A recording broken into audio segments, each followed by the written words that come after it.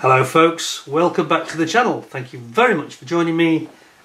You are always most welcome. Wow, today another treat. We've had Matchbox March, we've had 50 years of Matchbox, we had Matchbox May. How about Matchbox June? I don't care.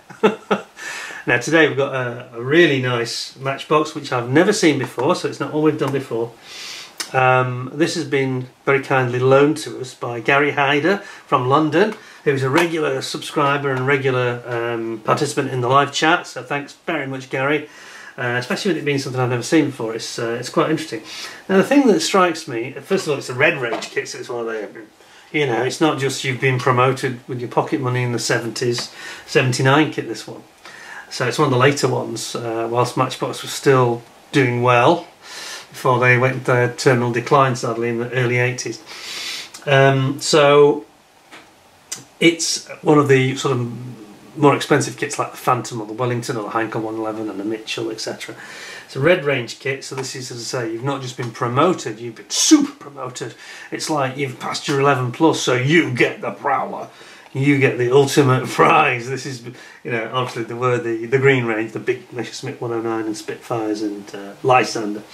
But this, apart from your birthday or Christmas, this is probably as good as it's going to get.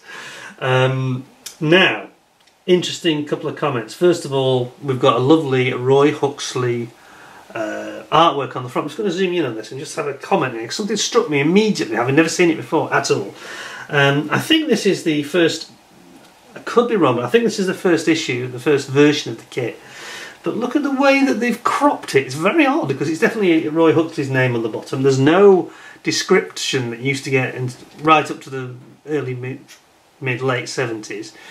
It used to be saying, you know, Prowler leaves the USS Nimitz to blast off on a interdiction mission, you know, to block an enemy radar with their jamming systems on an exercise, blah blah. Nothing, no writing, no explanation or anything, which is a bit of a shame. So it's something that they obviously sort of let go in the very late 70s, sort of 70. They were still doing it in 78, but it seems that in 79 they dropped it. But look at the way it's cropped, as you mean, so you don't see my mug. Look at the cropping of this. I think it's rather strange, frankly. It's as though they've zoomed in and cropped right up so the actual nose here, it actually goes round the corner of the box, which is very... This is nothing to do with Roy Huxley because I've seen his original artwork for this and it's much bigger than this. They've just put this forced perspective on the box, and of course it's got the white top, so you know that this is the later design anyway in terms of the conceptualisation of the boxes. And I think that's a little bit of a shame. Don't worry, I'm not going to mark the kit down for this. It's just what Matchbox were doing at the time with all their kits. They started to, you know, no doubt he'll have had Tomcats or Prowlers or what's the other one? The Intruder, which the Prowler is based on. Flying past in the background. No, they just removed that and put white for no reason. So you end up with this big patch of nothing, which is a waste of, you know, Roy Huxley, a waste of his art and his talent. Don't understand why they've done it. And they've definitely zoomed it in and cropped it, so you're only seeing half of the wing. Why have they done that? They did some strange things, didn't they? They started to muck about. I've talked about this on my video about Paul Hunter, one of our other subscribers and supporters. He sent us his Matchbox catalogues, and you could see they were doing it then. They were cropping in and messing about with the artwork and ruining it all. And I'm sure it drove him crazy. He probably looked at that and thought, well, I did this beautiful picture, you know. And everybody says about how he was very clever at matching it to the format of the size, and he would put elements in to fill, not overcrowd it, just fill, so there's something in every sort of corner of the segments of the actual image, and perfect for where the Matchbox logo would go. Well, they've just wrecked that with this, and it's not just this kit, they were doing it with quite a few. It's just messed up, isn't it? It's totally zoomed in. It's like you've zoomed your camera in too much when you're taking a video or something, and you think, ah, I've cropped it too much. I had a photo of the Concorde in my recent slideshow, and it wasn't my fault actually. I had the full image, but when you put it on the slideshow, it cropped the nose and the tail off, and that's what's happened here. Really, not quite as badly as the Concorde was, but yeah, just a bit of a moan. It's nothing to do with this kit. It's just Matchbox. It's like they put the accountants in charge, you know, meddling around and trying to make it look. So it looks too big. It's sort of a bit in your face, you know. On the side, though, there's a nice image, and I'm sure this is one of the other ones that that Roy Oxley did for them. He obviously did a couple of images. Now that one looks okay. At least you can see the whole aircraft now, which is good. Here we've got, it's PK410 of course, not to be confused with the Messerschmitt 410.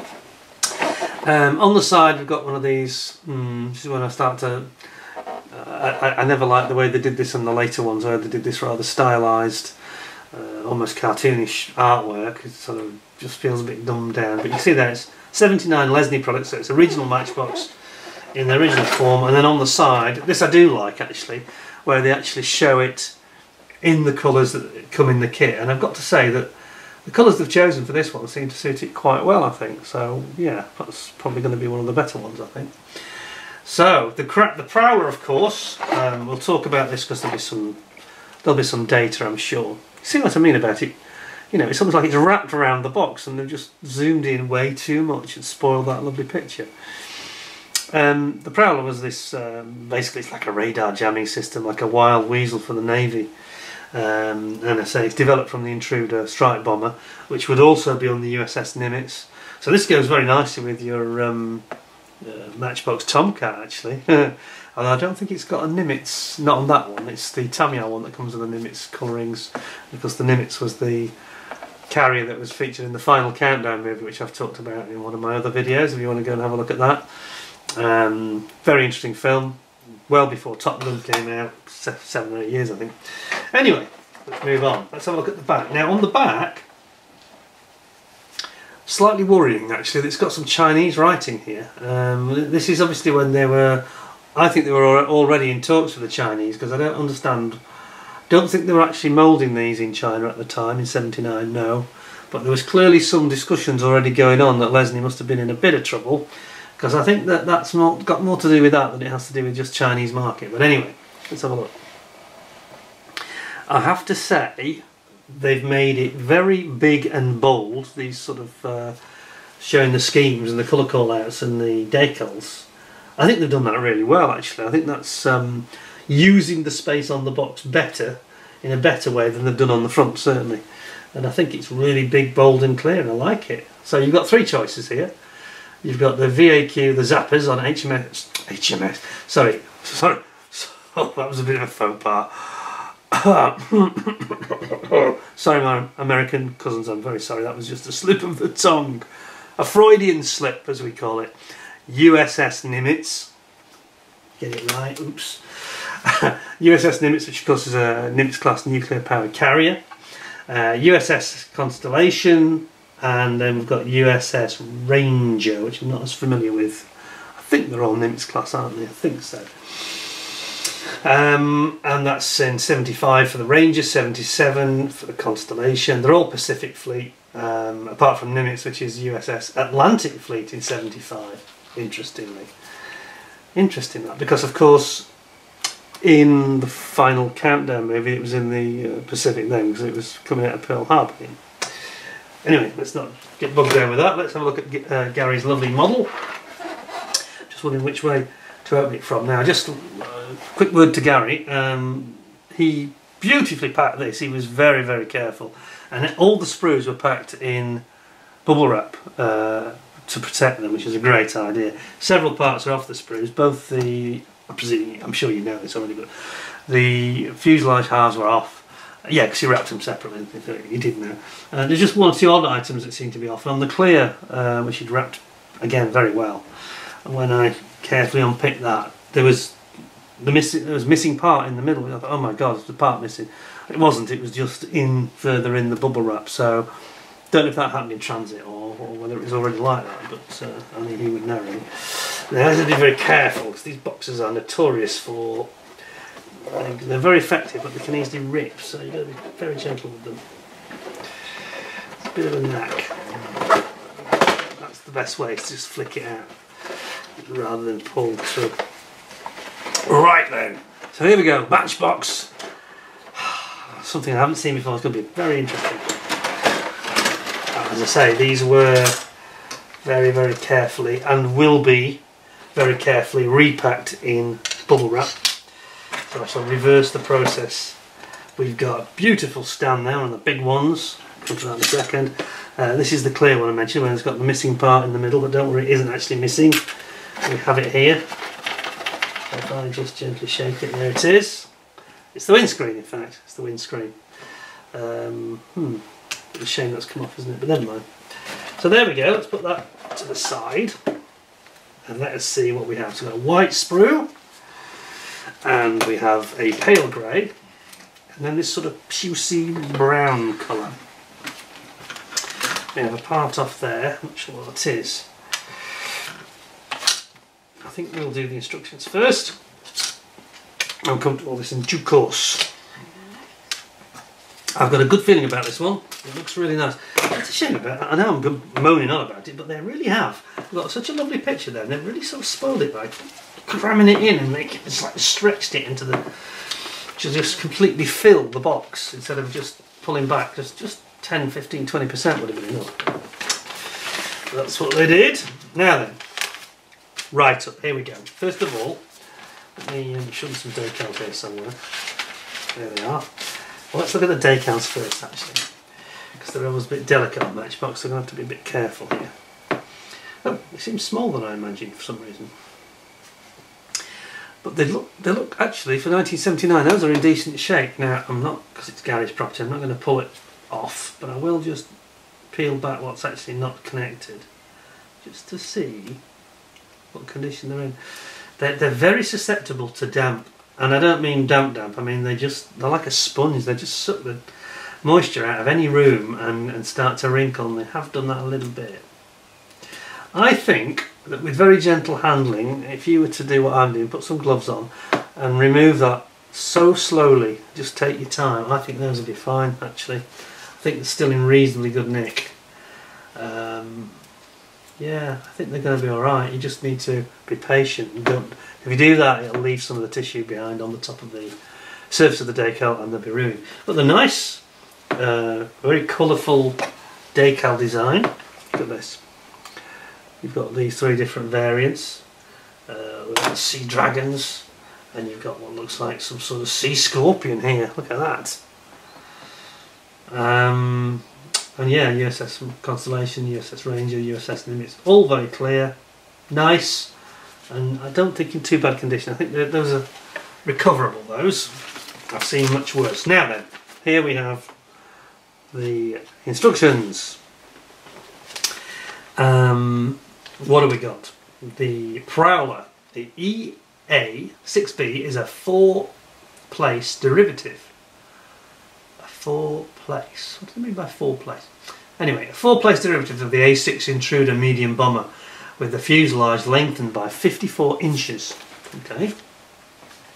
And using the more powerful Pratt & Whitney J52P 408 turbojet engines, each one developing 11,000 pounds worth of thrust. Wow. Primary mission of these are electronic warfare aircraft, and the idea is to screen the strike force machines from enemy radar tracking missiles by using high-powered jammers to disrupt radar and radio equipment of the enemy. 4 jamming pods are usually carried together with an external fuel tank.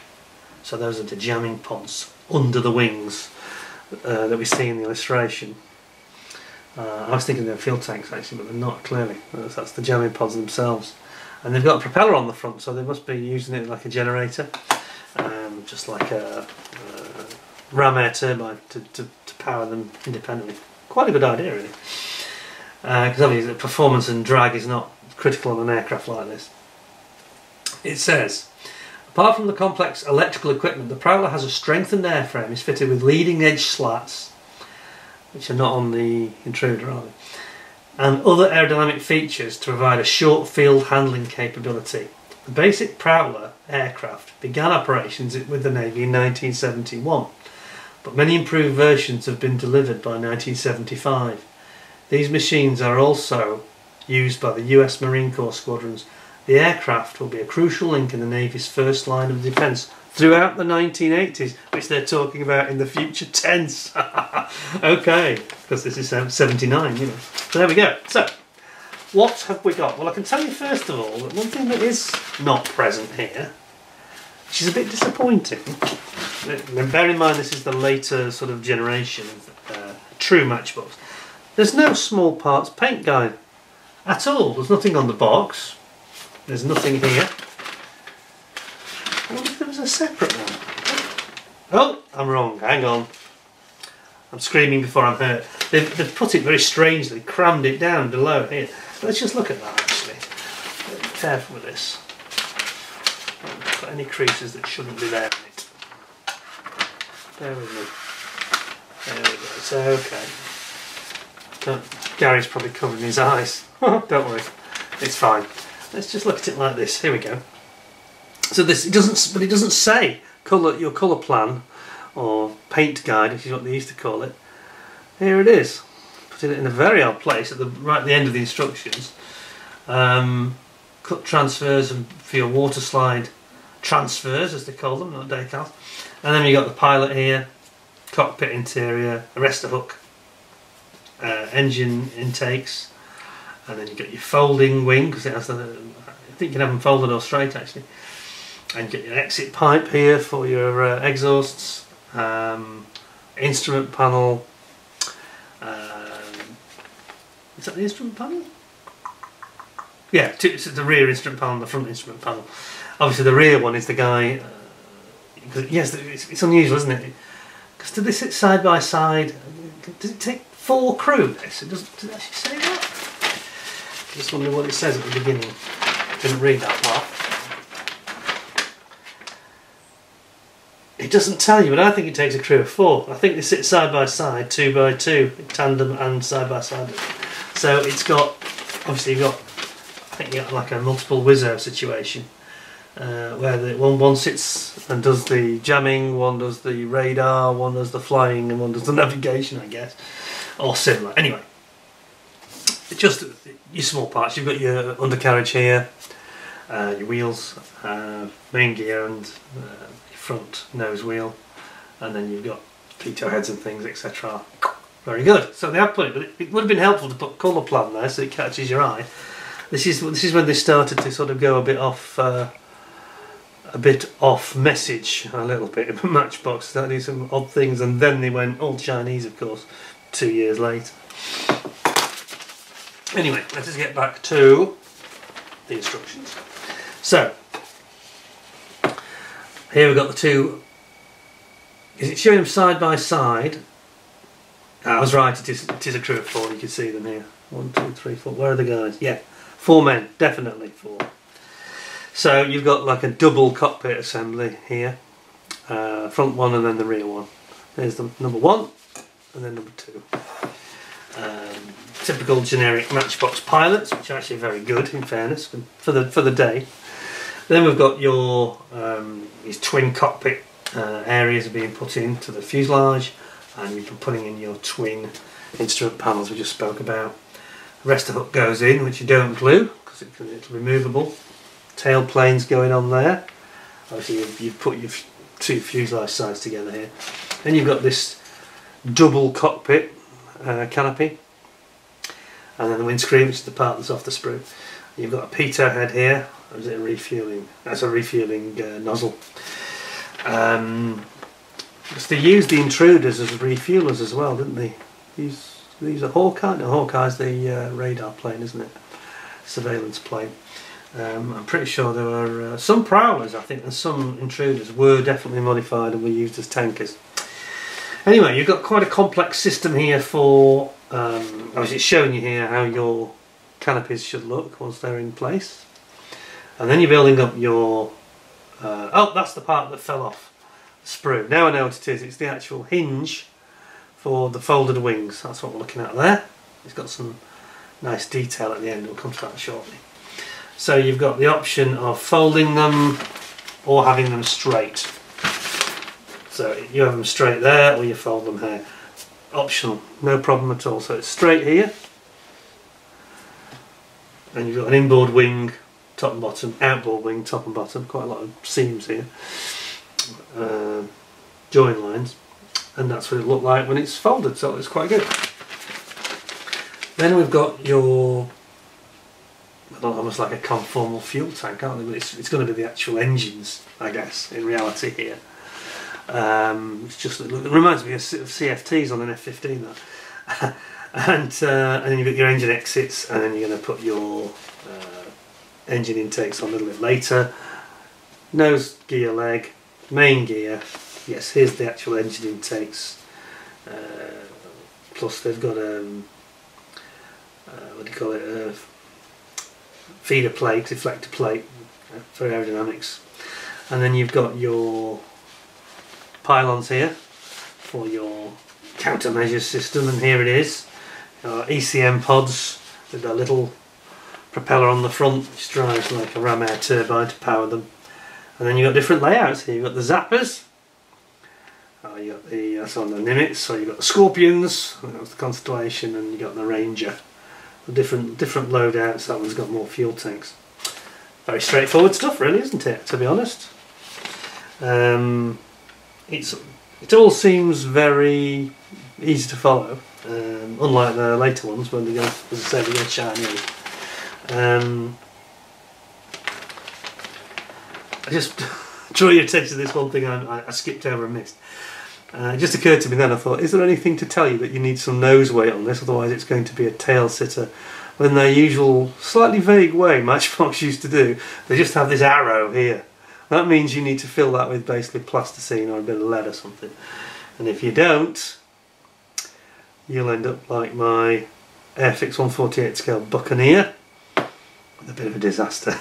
I had to put plasticine in the engine intakes to after fit, you know, after I finished it and I glued it all up. We all do these things, don't we? Silly mistakes. Then on the back, finally, you've just got your, it's just your decals really, markings and colour call-outs, explaining the quite a lot of paints required for this one. It's quite a wide variety of greys and whites and blacks, and it shows the three versions there, 3 different decal sets.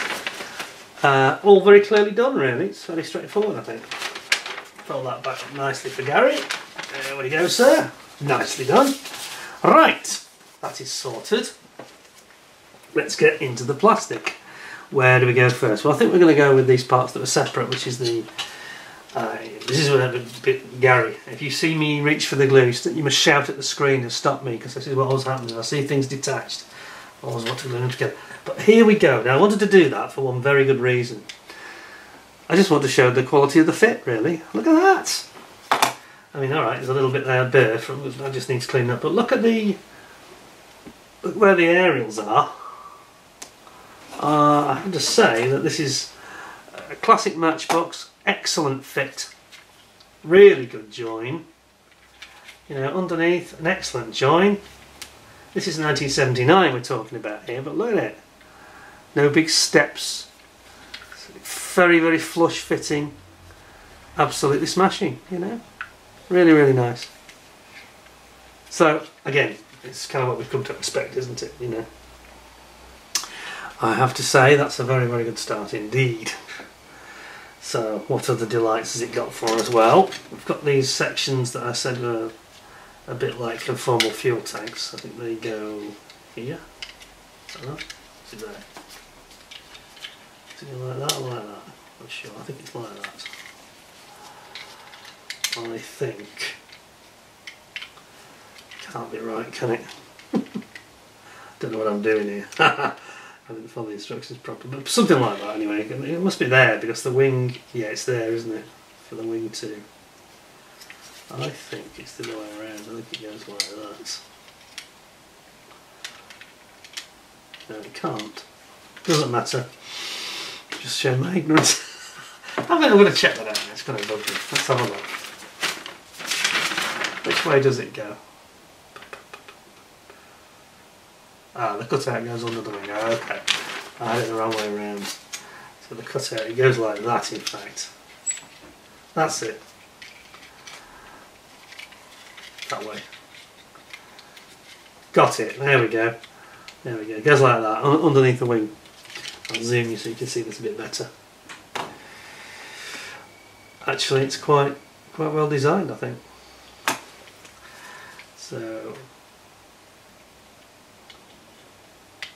goes like so, like that.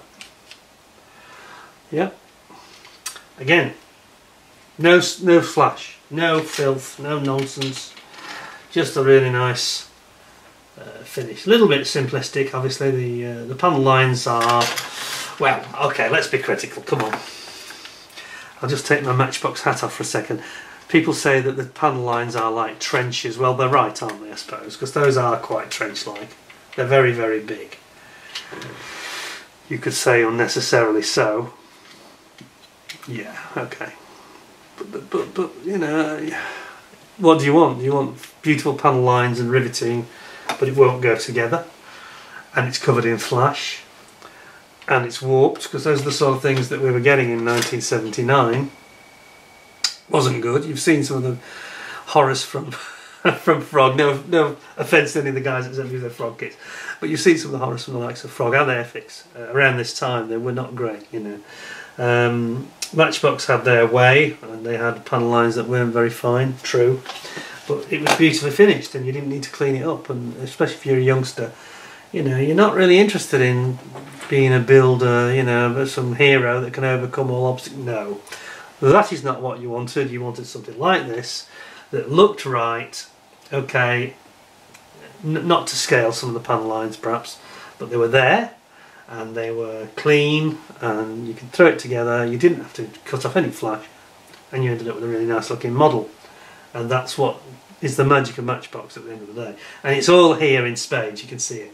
So, I'm going to confuse you because of all this stuff that's in the foreground. I'm just going to move those carefully over there and bring you in a bit, because I'm sort of rambling a bit. Carried away with my nostalgia again. Here we are. So here's the this is this sort of Pusey sprue, which has got the twin cockpits in, and you've got the sort of central bar between the two cockpits here, and those are the intake plates I mentioned, aero plates for the air intakes. And you've got a couple of gear doors and things there, and that's really that sprue. So moving on, this is going to be a difficult one because it's white, so I've got to warn you, probably won't come out so well. The white sprue, here we go. So we've got basically the wing inboards, and again we've got these trenchy panel lines, but they're not that bad, you know. And once you've painted them up, I think if you paint them, they don't look as trench-like anyway. You know, the width of them sort of shrinks once they're painted a bit. Here's your jammer pods, which look pretty cool, complete with their little propellers for the ram air turbine to drive the compressor generator, I should say. So you've got a whole load of these jammer pods. There's 4 in total, of course, and they're in halves. I'll bet you they go together like a dream. Bet they do. Then you've got your tail planes here, which has actually got raised panel lines on it. I'm not sure if that's correct or not. I'm not an expert on prowlers or intruders, if I'm honest. Nicely done here though, with the engine exits. I think it's quite nicely done, although they are blocked, which was very much the style, I'm afraid, by Matchbox. They didn't have them open. They didn't have slide moulding then. Here's our crew of 4, so that leaves you with no doubt how many guys are in it. And you've got your engine intakes, then you've got your outer wings here.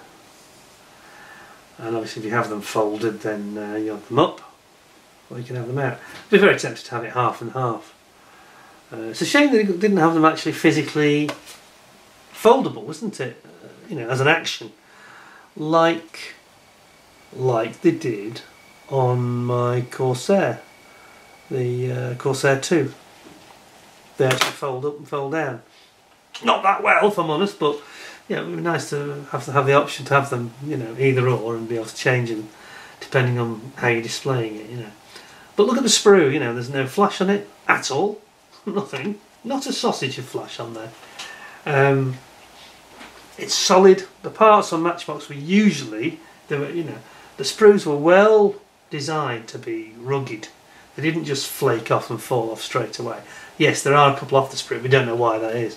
I know Gary's only just acquired this, so it's very possible that somebody's been a bit rough with it in the past. We don't know. Then we've got the ubiquitous and much missed Matchbox stand, which we all love so much. We loved them at the time. We'd love to see them back. Quite why Revell can't do these, I have no idea. You know, they've got that new Strike Eagle has come out. I'm sure it won't have a stand with it, sadly. But aren't they lovely? You know, this is quite a nice example. It's the big one.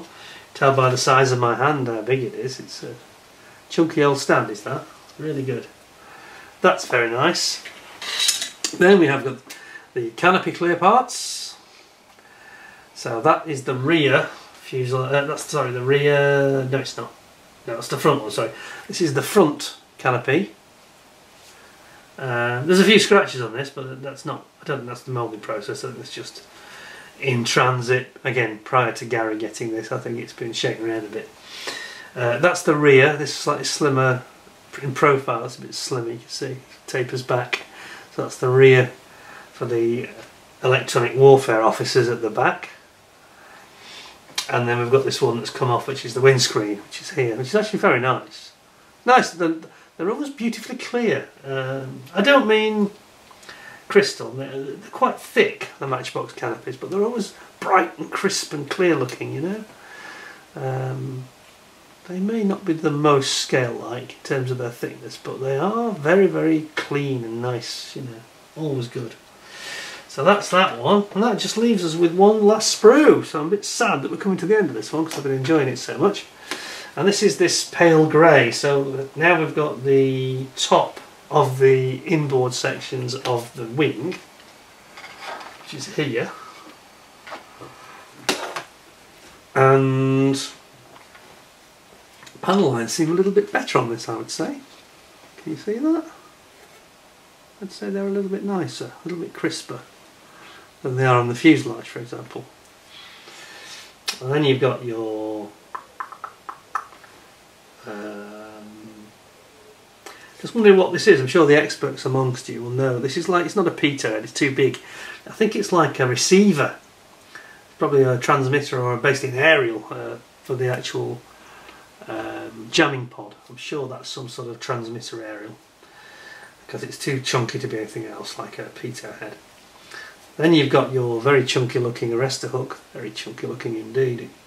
Not sure how scale like that is. And then we've got some tanks here, which are very nice, very simple. There's no panel lines on them at all. And then we've got the top side again of the outer wing tips, outer wing section. And again, I think that's a little bit nicer, the panel lining, than the fuselage. Which, yeah, I think that's quite nicely done. Look at that. That looks more scale-like. I think they've just gone a bit OTT with the fuselage, haven't they? That's all. And these are these. This one is still on the sprue. This is the pivot of or the hinge, I should say, for the wing, for when it folds up. And you've got your gear. And again, look at these fine parts. You know, there's no flash on them. Very, very nicely moulded. They look really exquisite, actually, for Matchbox. Those are some of the nicest gear legs I've seen them do, to be honest. Very, very nice. You've got your wheels and tyres over here. And that's basically it, folks, I guess. That's got a couple more legs, and there's a couple more pylons here. So there we have it. Well, I am having to say negatives first of all. Don't worry, Gary, there aren't many at all. The only negatives really are, as I said, the rather trenchy-like panel lining. They're going way over the top there on that fuselage, and yet on the wings it looks really spot on to me. I think they've just got a bit carried away, somebody, with the way they designed the mould. You know, it's a bit too much really. But the shape looks really nice. There's no flash, I don't think you'll have any issues with it going together whatsoever. And the only other criticism is just the way that they laid out they didn't put the number of crew in it, which is kind of unusual, especially on an aircraft like that. And they put the colour plan in a slightly odd place. It wasn't very clearly marked. So I'm going to just knock off half. I think I'm going to give it 9.5. Oh, well, hang on a second. I don't like the way they did the artwork. 9.25. Oh, I'm splitting hairs, aren't I? I think 9's a bit harsh on it. 9.5's perhaps a bit too generous. I think you probably agree with me. They messed up the artwork. Why they had to play around with it like that and cram it in like that? It's almost like you in your face, you know, very strange.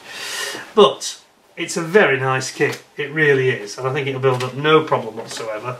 I do, you know, I'm complaining about the artwork, but they did a brilliant job on the back. You know, they've utilised the space much better than normal, showing the whole plane, nice and big, but at least it's all on there, not like on the front where they've cropped it off. So overall, I think I'm going to say 9.25 out of 10. 9.25 out of 10. Anyway, I hope you found it interesting. It's a model I've never seen before. I have to say, if I came across one at a nice price, I would probably buy one of these, because I think it's a nice kit. It'd be nice to have that in my collection. I'm sure, I've got this feeling though that I've seen it with different box art. I wonder if that is the Mark 1 box or not.